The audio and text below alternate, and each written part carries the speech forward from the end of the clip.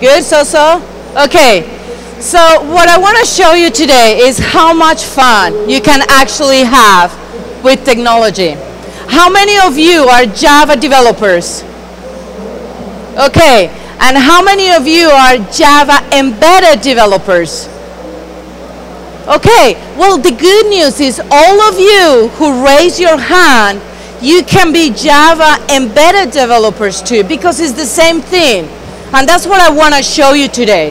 That's what I show you, what we're working on the APIs, how Java SE embedded and Java ME embedded are changing to have you creating an amazing application. And again, we're moving into having one single language. So forget about Java ME and different languages, it's all Java. So we're gonna have Java working on all these toys, okay? How many of you owns or have seen a Raspberry Pi? Raspberry Pi? Okay, cool.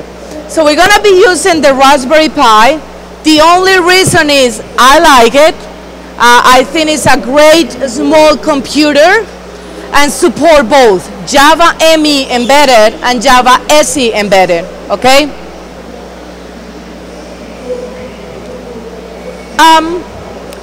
I'm probably going to give you a lot of information, but what I wanted to do was show you demos. So basically I have a demo for everything. We're gonna talk about serial communication. We're gonna talk about GPIOs, how can we program those?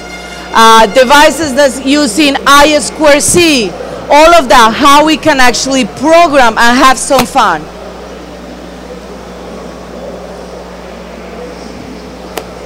So what is happening in technology is forget about big host machines.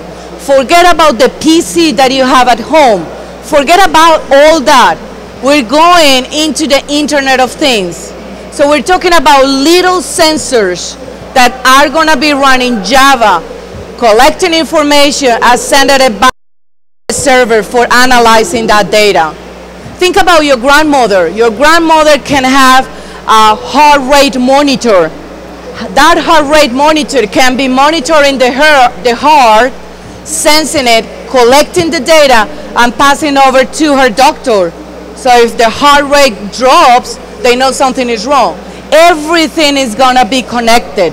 Your car, your home, the refrigerator, everything is gonna be connected. And the good thing is Java runs the same on all those devices, right? So remember, most of the time, those little devices has very, very specific, sometimes not even an operating system per se is running, but Java has a place for everything. Again, there is a huge opportunity. So we're looking in trillion of Internet of Things that are connected, that are gonna be connected. Trillions. We're not talking about millions, we're talking about trillions of little things connecting, sensing the environment, and using that data.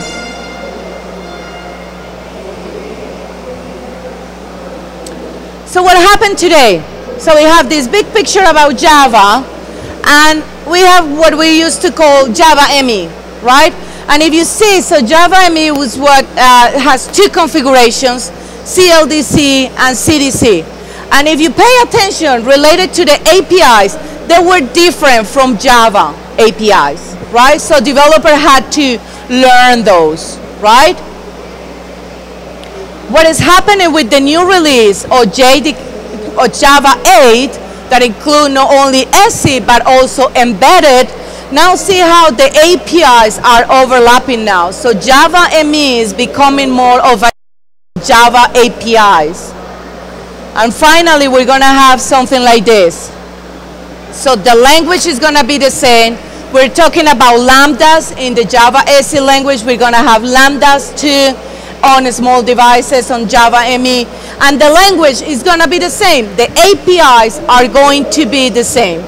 There's going to be maybe one different. That is the portion that got outside. That's what we call the device access APIs. Those are APIs that allow you to connect to peripherals. to connect you with sensors, with lights, with LEDs, with switches, with motors. So those very specific APIs are the ones that probably won't be being part of the whole Java SE.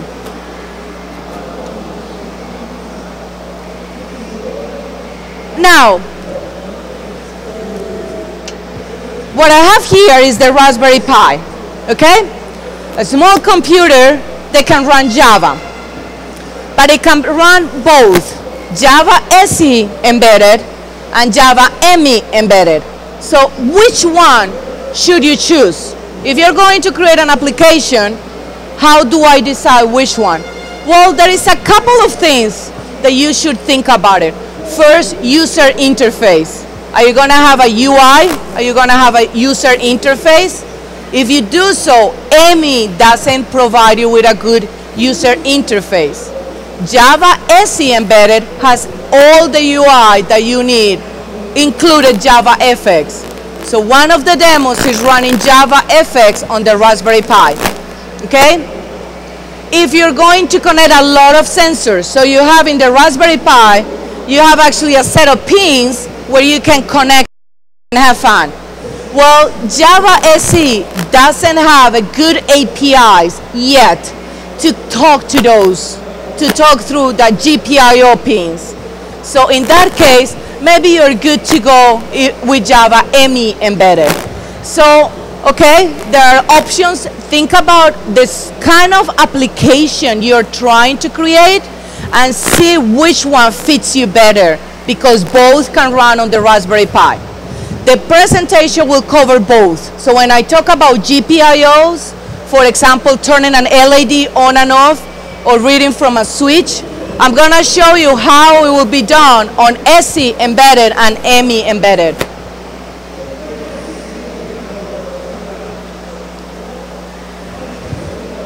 For today, again, I'm going to be using the Raspberry Pi. The only reason it's very popular nowadays, is very cheap, it's $5, so most of people can get one. The idea of the Raspberry Pi actually started in UK by Raspberry Pi Labs, and they were concerned because young people are not really studying to become engineers. They're becoming to know how to use a web browser. They don't know how to really a web browser works. They know how to use it, but they don't know the things behind it. So that's how this little guy was created, so the students in the UK can learn more about programming really and computer science. And again, this little guy is really powerful. So this is what we have. And the important part, and what I'm going to cover today, is this part here. Okay? So we have a HDMI connector, so we can connect to a TV. So if you have at home a TV that has a HDMI connection, you can connect it to your HDMI. You can plug, it has USB, so you can plug a keyboard or a mouse to it, or different things. For example, we're going to use in one of the demos a mind reader. So we're going to try to read my mind with the Raspberry Pi. Okay? So 2 USB ports and some header pins. This is the fun part. With the header pins is where you can actually start connecting things and have fun, right? So we have GPIO, we have WART or serial communication, and we have SPI and I2C. There are 2 protocols that are widely being used today.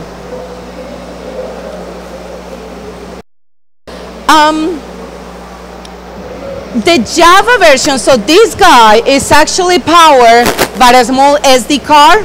So Linux, there is a Linux flavor running on it that it gets boot from the SD card, and it's called Raspbian. This Raspbian is using a special version of Java. The difference that we have is most of the small devices like this one do not have support in the hardware itself for floating point.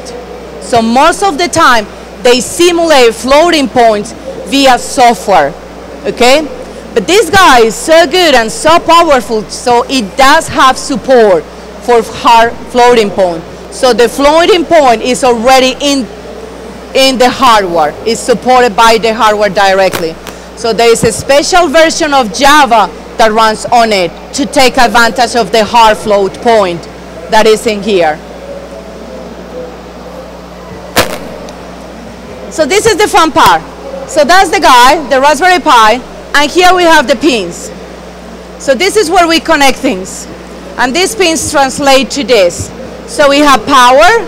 Most of the sensors that you need, or the LEDs, are powered between 3 volts and 5 volts. So the Raspberry Pi has a pins that provide you with that voltage so you can connect them. You have GPIO, so you can connect switches, so we're gonna have a motor, a Lego motor, etc. We have I2C, that we're gonna talk about it, and SPI. And we also have WART for serial communication. And this is just the same picture, just a little bit bigger. And this is really the diagram you need when you're programming the Raspberry Pi. So, first one, how do you use the WART line that comes in the Raspberry Pi? So normally these devices, most of the time, are gonna be running headless. So you do not have a display, okay? So to have a console where you can actually see what's going on is very useful. So we created a console, very simple. The reason that we need a chip, this particular one that is 3232, is because the WART line that comes on the Pi is only giving us 3 volts. And the standard for the serial port is 12 volts. So we need to bump up the 3 volts up to 12 to be able to conform the standards. Okay, so this guy over here allows us to do that, bump up the voltage, so we take the input from the Raspberry Pi and you can actually connect to your computer via serial port. Okay? Now USBs. There are many devices that work with USBs. So what do I have here?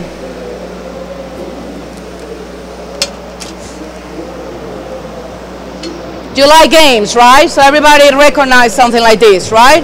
So this has a USB. So if I connect it to the Raspberry Pi and the Raspberry Pi is able to see the device, you should be able to program it, okay? Next, the mind reader, okay? This is supposed to be reading my mind, and in the other hand, we have a dongle that is USB. So this goes to the Raspberry Pi. It's gonna read my mind, send it to the dongle in the Raspberry Pi, and via USB, I'm gonna read the information, okay? Not very reliable, by the way, but anyway. What else do we have? This guy. Okay, so we found this in Amazon. It's only like $40, but it's a lot of fun. And again, USB connector, you plug it in, it's able to see it. How do you program these devices? Okay, so the first one is if you connected and it says, that means if you see an entry on the /dev, /tty, for example, USB 0, then you're able to program it.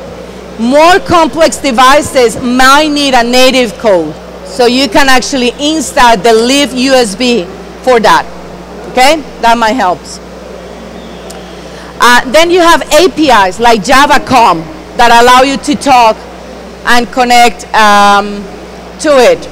So for example, you can install the RxTX package, and with the Javacom is looking for a device named TTY S001 or S002, okay? When you connect these guys, they're gonna be discovered as USBs.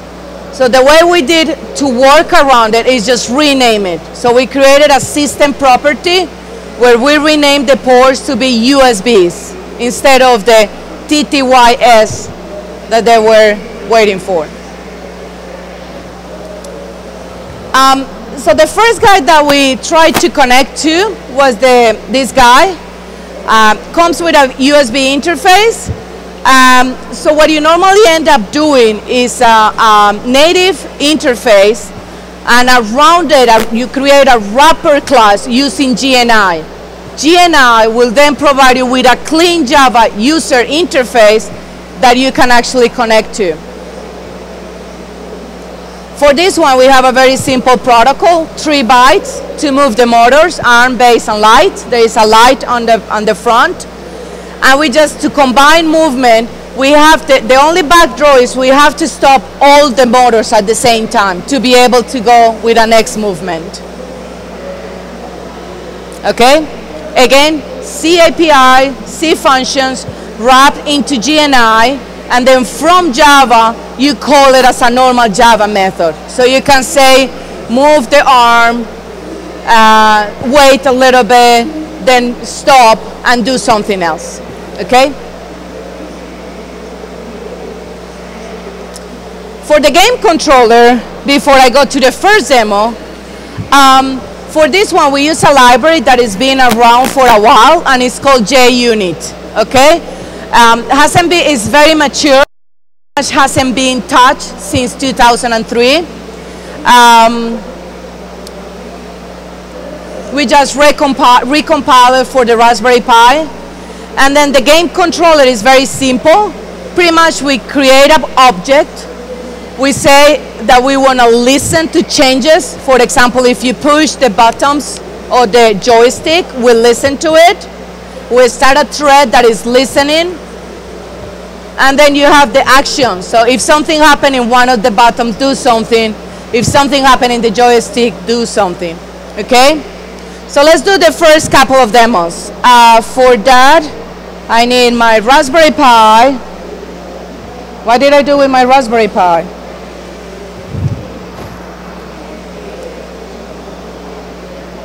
Okay. The way I'm gonna plug the Raspberry Pi, I just have a USB cable, so it's gonna be powered by my computer. And then the way I'm gonna do is I'm just using, normally if you're on Windows, you will need a crossover cable, so I just have a static IP address, so I'm just able to talk to them. So let's power it on. We should see some lights. So it's actually powered on. If we don't see the lights, it means it didn't start, so we try again. It happened a couple of times. Come on.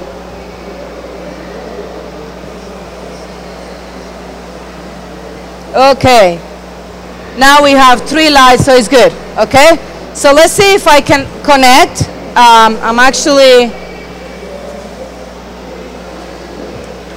I'm going, okay, it should be. So what I'm gonna do, so I'm just gonna SSH to the, so the Raspberry Pi has an IP of 10.0.0.11. It takes a little bit in the first communication, but then we should be okay. It takes like a minute to connect the first time. So the first one, let's try this guy.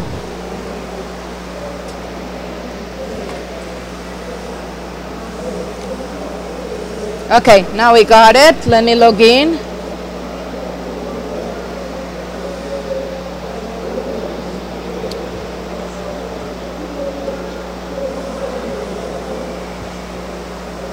Okay. Oh, sorry. I have capital locks. Give me 1 second, we're gonna do it again. So what I did is I just connected to one of the USBs. And then the second, let's connect both. And the second one to the other USB. Okay. Start it on. Okay.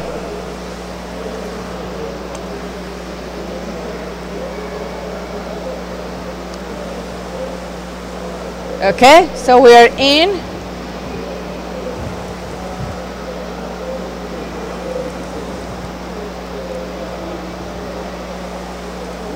So this is the Raspberry Pi.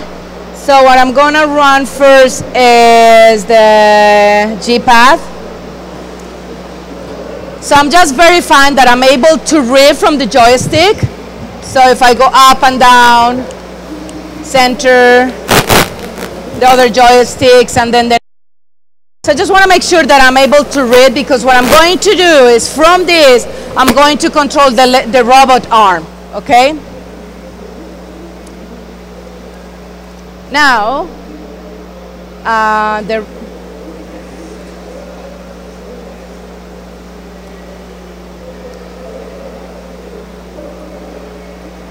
okay?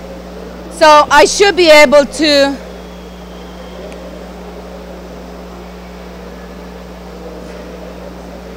control it. I do one thing.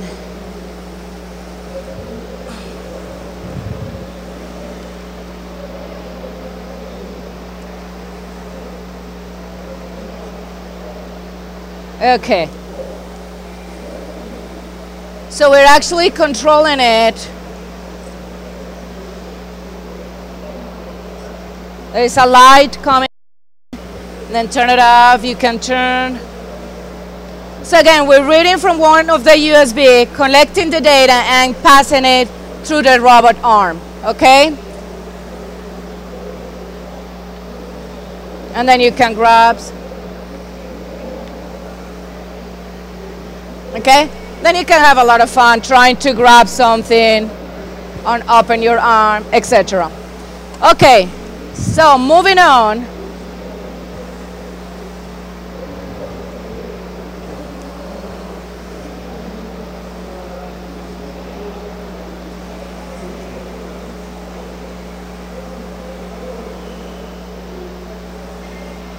Is the mind reader. So we have a mind reader, batteries. Okay. Yeah, I have two. I shouldn't say it, but I forgot the batteries, so I stole them. Well, I borrowed them from the hotel TV remote control. So with this mind reader, so we always, as an evangelist, I'm always looking for cool demos. Sometimes not very useful, but cool, okay? So, they let me play with this, okay? So this is awesome. Okay, so these have, where is the USB? They have a USB dongle, so I should be able to read from the Raspberry Pi. So what I'm gonna do is I'm gonna unhook these two guys and connect this guy. Okay? Okay. So they use a proper package that we have to actually dig a little bit. And the way we do it, again, we're using Java.com. Again, creating a C interface and a GNI wrapper around it. And the code looks very simple. So we create a mind reader. We are connected to the USB in this case, and we start reading the brain. When something changes, do something, okay? What I'm trying to do with the mind reader is supposed to give you like the attention and concentration level. I think those two numbers. To be honest, we haven't really figured out how it works, because sometimes attention goes up, sometimes it goes down. So not very accurate. But what I'm trying to do is, for the next sample, we have gonna be using the GPIO pins on the Raspberry Pi to move this particular airplane. And then what I'm trying to do is do it through my head. So using my thinking, we're gonna try to move it. So then we come into GPIOs. How do you program things like, remember those pins that I was talking about? GPIOs, I2C, SPI, that are protocols that are being used nowadays. So we have two options. So you either go with Java SE or you go with Java ME, okay? If you go with Java ME, great APIs, very simple to use. You have something called the Device Access API. All you have to do is you want to talk to one of those devices, you just say open and the pin that you want to open. So it's as simple as open one. One is power, so you better don't open that one. But for example, 7, 8 are GPIO pins. So you just say device manager, open, and what pin you're opening. So it's a very generic and easy to use interface. With Java SE, you don't have that. So what did I do for my demos? Okay, so for one of the demos at the end, I actually created a homemade tablet. So this is a Raspberry Pi, and this is my tablet. It's homemade. It has paper, okay? It has tape, and I make it silver so it looks more real. The good thing is I have a 5-year-old daughter, and she has an iPad. And she saw that, and she said, yes, mommy, can I see Mickey Mouse in there? I'm like, no, this is my work. So you can have a lot of fun. The screen, you can get the screens. If anybody is interested on the screen, let me know. We do have a discount. There is a manufacturer in Malaysia that does the screen. But pretty much it's a Raspberry Pi, and we're going to talk later on. I have a sensor here. There is an accelerometer and a gyroscope, okay? So it's able to detect if I'm flipping the device, okay? So for this demo, I have a sensor, but I have a UI. So the best solution for me was to go for SE embedded that doesn't have the device access API. There are external APIs like Pi for Java that you can use. So I use Pi for Java. So I'm going to show you both. The good thing is in the future, Java SE will include the device access API. So in the future, you can just have one single program for SE or ME embedded, okay?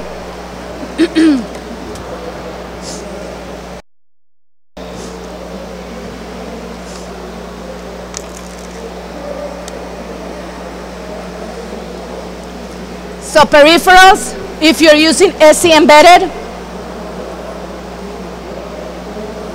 go with the Pi for Java, okay? Library, that's where you find it. Two guys that created, Robert Savage and Chris Walsh, great guys. If you have questions, ping them in the Google's groups. They're amazing and they will answer to your questions right away. I'm gonna lose my voice.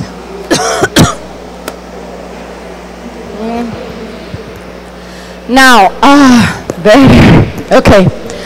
Now, what features does it have? So pretty much everything. GPIOs, if you want to define the direction of the GPIO, if it's for reading, so switch. If it's for output, you're sending an output to an LED to turn it on and off. If you're changing the state, if you want to listen to changes, for example, you want to listen to what happening to a switch and do something. And then it has everything about I2C and SPI that I will talk a little bit more.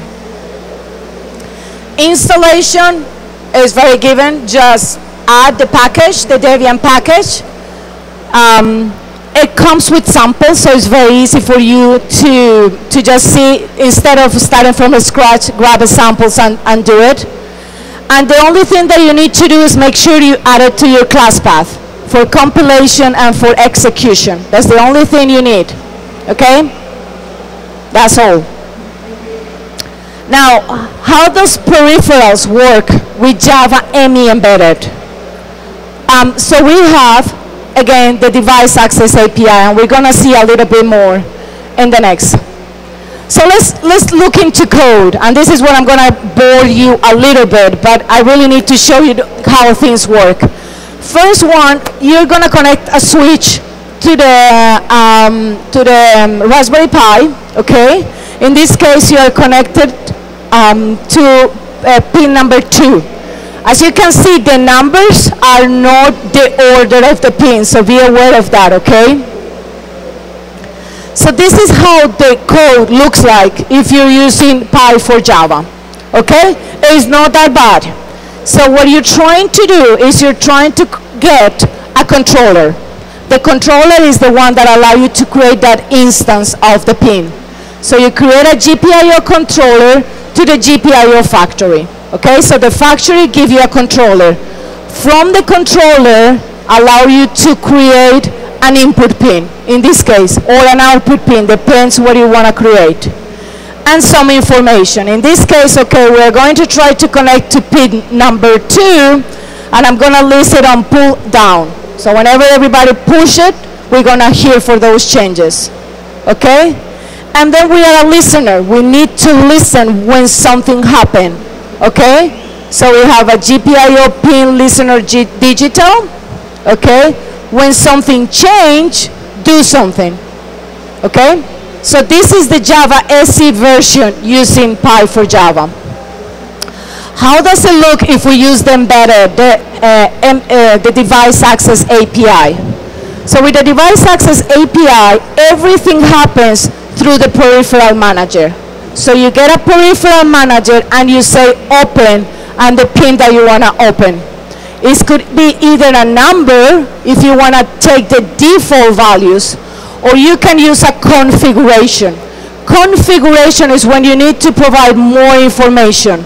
So in this case, I need a configuration because I'm saying, okay, I'm going to connect to pin number 17 in this case. I want to only for input. I want the default. I want to trigger on rising edge, and the original value is false. Okay? So if I want to set some configuration into that pin, you create this configuration object, and that's the one you use for the opening. But again, I could just say peripheral manager dot open 17. Okay? But that will take the default values for the pin. Okay?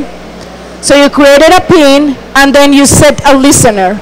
So I'm listening to changes. When something happened, change value, we verify who was it. Was it a button one that we hear some changes? And then what we're doing in this case, we have a switch and we have an LED. So when I heard the switch going down, I'm going to change the value of the LED. Changing the value of LED is just setting, again, it's a GPIO pin.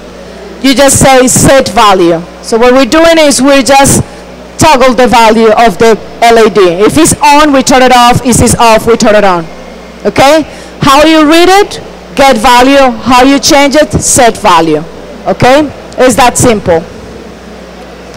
So if you want to connect a Lego robot, how does it work? So in this case, we use a L293 dual bridge to control 2 motors. Okay? And how does it work? It's very simple. You get 2 GPIO lines from the Raspberry Pi, 4 in total, if you want to connect 2 motors. In my case, I only have 1 motor connected. You need power and ground, and that's pretty much it. Okay? So what I have to do is I have to connect to those pins and set the value either 0 or 1 to move the motor. Okay? So this is the program for manipulating the motor. Okay? So again, I'm going to create a pin. I use the peripheral manager open method, and I provide a configuration. Configuration, what we're trying to say is I want to use pin 3. Sometimes the pin are grouped into ports. So they could be association of ports, and then there are pins within that port. How do I find out these numbers? Just look at the specification of the Raspberry Pi. So it's nothing that I invented. It comes with the Raspberry Pi. So I know that the pin that I need in the Raspberry Pi is pin number 3 or on port 7. Okay? I only need output because all I'm saying is motor move. So I'm just sending signals to the motor to move or stop. The default mode is not going to trigger anything. I'm not going to listen to the motor, and original is false, so it's not moving. Okay? And then when I need it to move, just set it to true, and that's all you need to do. Okay? So let's connect that guy. Gonna put my computer down here.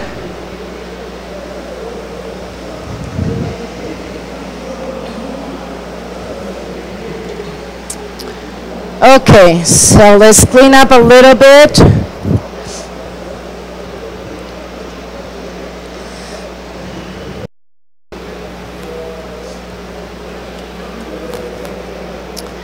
Okay, let's put the camera to see if I can show you.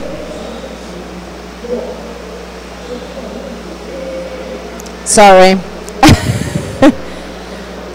Okay, so this is the Raspberry Pi and the pins. So we already have the dongle connected to it. What I'm going to do is I'm going to connect the motor. So the motor is right here.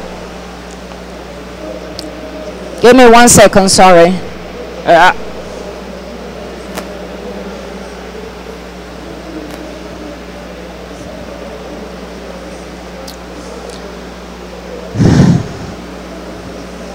So we have the motor here inside, okay? My airplane is falling apart. Here we have the circuit using that chip. The only thing that I need to do is connect the 2 pins. I'm gonna plug it and then show it to you.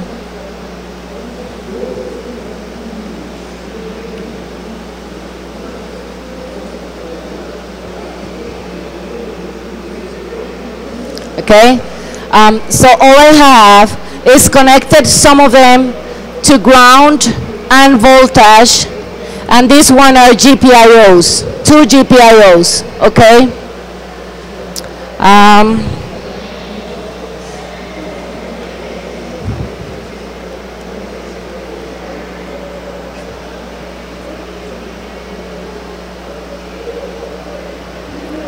Okay. Now, mind reader, okay. So what I'm gonna try to do is put it in. This has to go to my forehead and do touch. This go to my ear. Okay.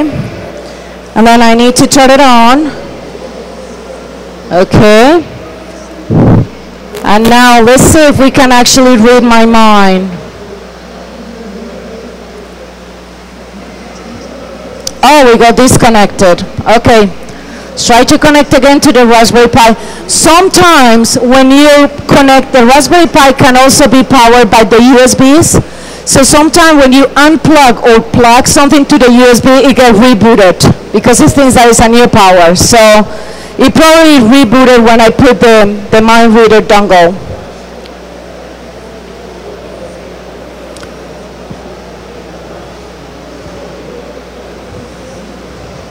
Okay.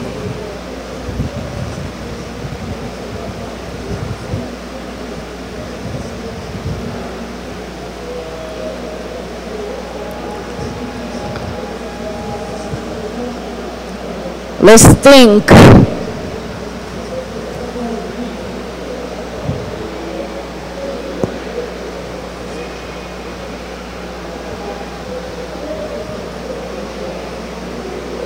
So it does read something. We're not very sure what it's reading, but it does read something, okay? So now, let's try to use my brain to move the motor.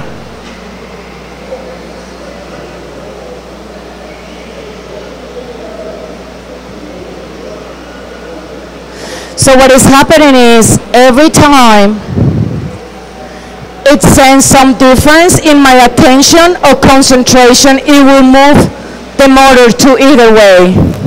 So whenever there is differences, it's actually turn it to the right or to the left, okay? So again, not very useful, but sure a lot of fun, okay? So all I'm doing is reading my mind, using those values. If I see changes, go to the pins, the GPIO pins of the motors, and just making it move. Turn it into true or false to send it to one direction or the other, okay? Oh, that was a big jump, 170, wow. Oh, in Bali playdown, okay.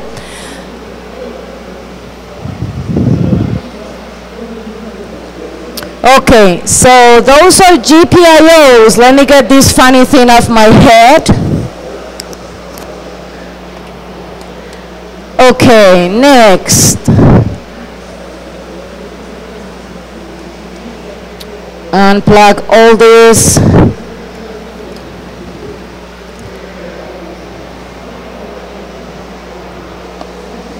Good, okay.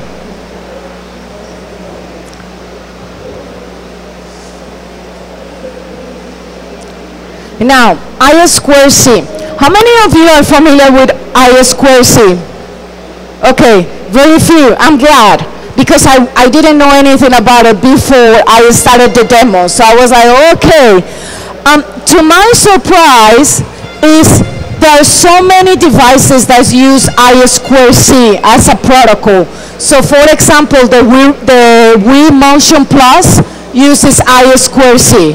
So you can take it apart, connect it to your Raspberry Pi, and have a more accurate reading using the Wii Motion Plus. So with I2C, you don't really need to go into many details because the APIs pretty much hide everything for you. So what you need to do is a way to move data among devices. Is well known nowadays. It uses serial interfaces. Pretty much what we have is two buses. One bus is for data and one bus is for clock. So the clock is the one that defines when the data is transferred, okay? We're gonna have one master and multiple slaves. The good thing, even though we have 2 pins on the Raspberry Pi for SAP, the bus could be shared among multiple sensors or devices as long as they have different IP addresses. So you can actually connect multiple things to the same bus. Be careful. To my surprise, so whenever you're working with sensors, you connect things and you just expect everything to work. That's normally not the case. Nothing is going to work at the beginning. First thing that I found, even though Raspberry Pi has I2C, is not enabled. It's in the blacklist. There is a blacklist file, and the I2C and SPI are there. So these are just steps that you have to follow. I blog about it, so if you want to connect anything, you can look at my blog. Just wanted to make sure you know they are not there by default. Make sure, one thing before I forget, follow that step.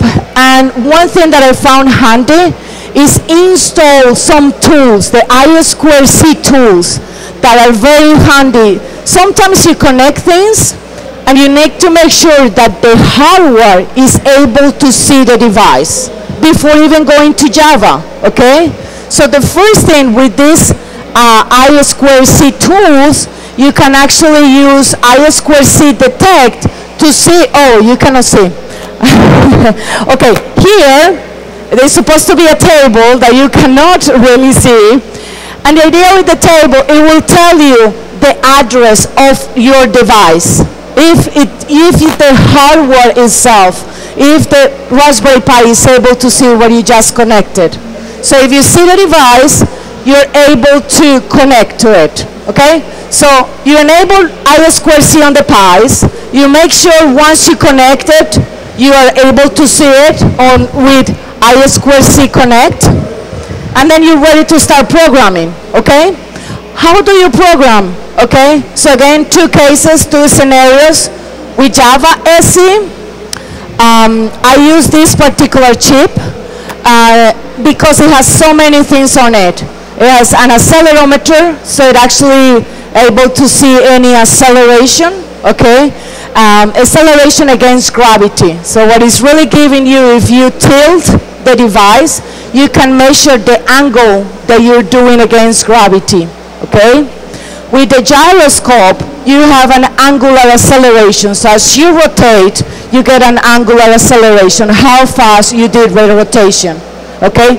Why I needed both? Because I need to move the UI using, when I move it, I wanted to move my UI, but if you still tilt it, I want to keep moving. Only when you're flat, the UI won't move.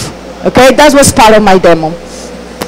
So again, any device that is I2C, how do you connect to your Raspberry Pi is one-to-one connection, so it's extremely easy.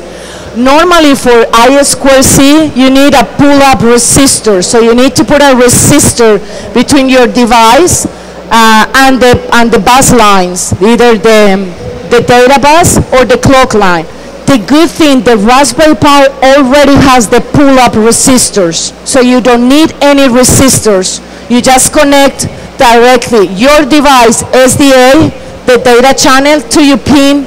The second one is the SDA pin on the Raspberry Pi. You connect the clock line to your clock on the Raspberry Pi. Voltage to voltage, ground to ground. Then how you program, extremely easy. So here, for example, you have, you get an instance of your bus, okay? You get the device. This address is the address that comes from manufacturer. So the chip that I was using was 68, okay? The funny things for this, okay, again, playing with hardware, you always get what you are not expecting. So you connect a sensor, and you expect to start sensing right away, right? I mean, that's what the sensors are for, to sense. Well, this particular sensor is on a sleep mode, so unless you wake him up, it doesn't sense. So it took me a while to realize that I have to write zeros in this particular registry to be able to start sensing. This is particular for the sensor that I was using, okay? So it has nothing to do with Java or anything. It's really depends to the hardware, okay? And then how you read and write from the device, so reading sensors. The way that you do is you do a read on the device, and you'd say where you want to start reading, and how many bytes you're going to read. Okay, so that's what we're pretty much saying. We're saying, I want to start reading in here, in this address. I want the result, the data to be read, to be stored here, and I want to read 6 bytes, okay? The reason for 6 bytes is this particular sensor, each value, so it's three-dimensional, we have X, Y, and Z. Each value uses 2 bytes. So that's why I need to read 6 bytes. To have 2 bytes for X reading, 2 bytes for Y, and 2 bytes for Z, okay? So this is all I'm doing. Reading 2, 2, and 2, and combining those.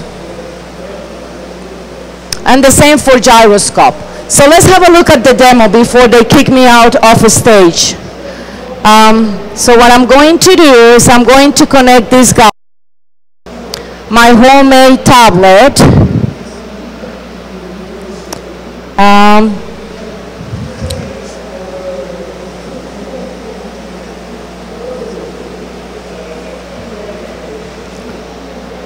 Oh, hold on. I didn't connect the keyboard. Okay, so let's try one more time.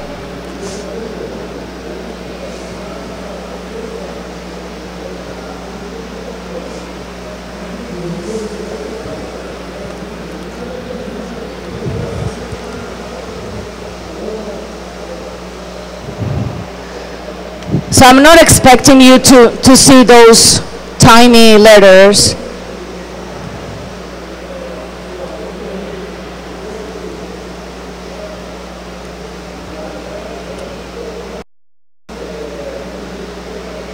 Okay, so I'm going to log in.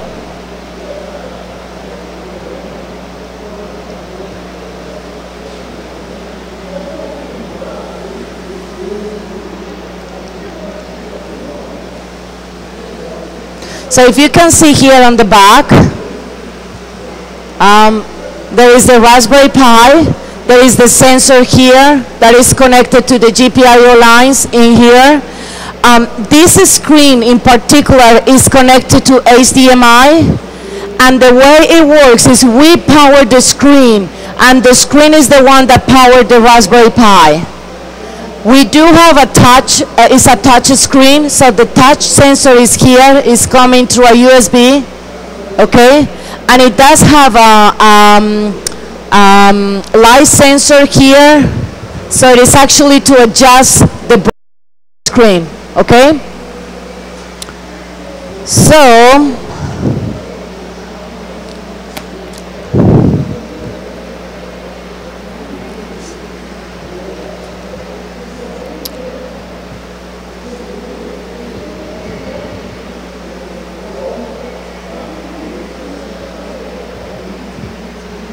okay.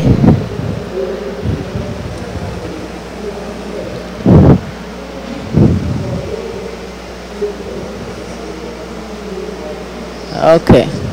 So what I'm trying to do with this demo is I'm reading the information from the sensors, and I'm using something that is called the parallax effect. Parallax effect is nothing new. It's been used for a while for programming games. And the things that they do is on embedded devices, we don't have that much power, okay?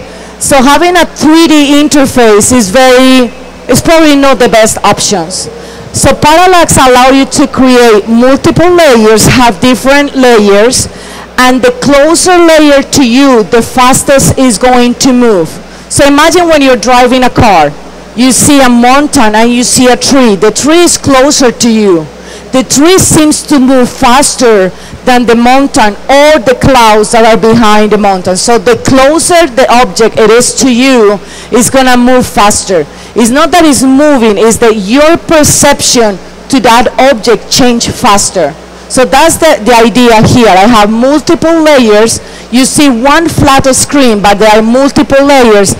And as I flip the device, we should move the layers on a different speed, so it gives you an idea or kind of a 3D simulation, okay? So hopefully you can see it in there. So when I move it,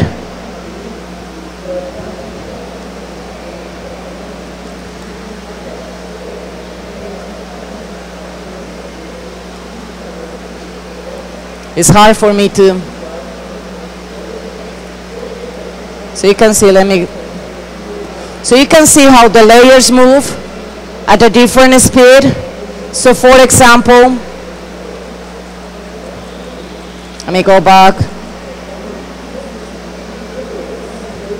So as you move, you can be discovering things like this treasure over here, and then do something. It's hard for, if anybody want to play at the end, but this is the whole idea. So the closer to you, the faster it moves. The farther away, the slower it moves. So it gives you that impression of, you know, kind of 3D immersion.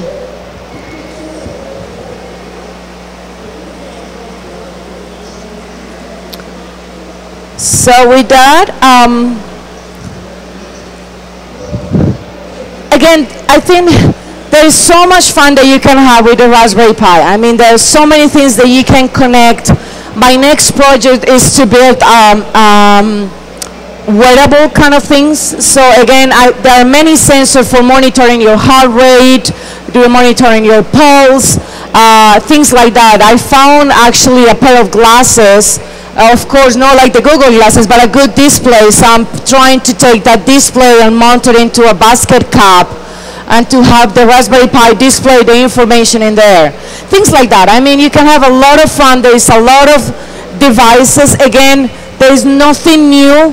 It's just the way you program hardware, but it's the same Java language. So I didn't mention, but if you want, you can use NetBeans. So I can have NetBeans, have my project in NetBeans, and when I say run, I can say run on my Raspberry Pi, and by default, it deploys your application straight to your Raspberry Pi right away. So it's actually very powerful, the things that you can do with the tools too.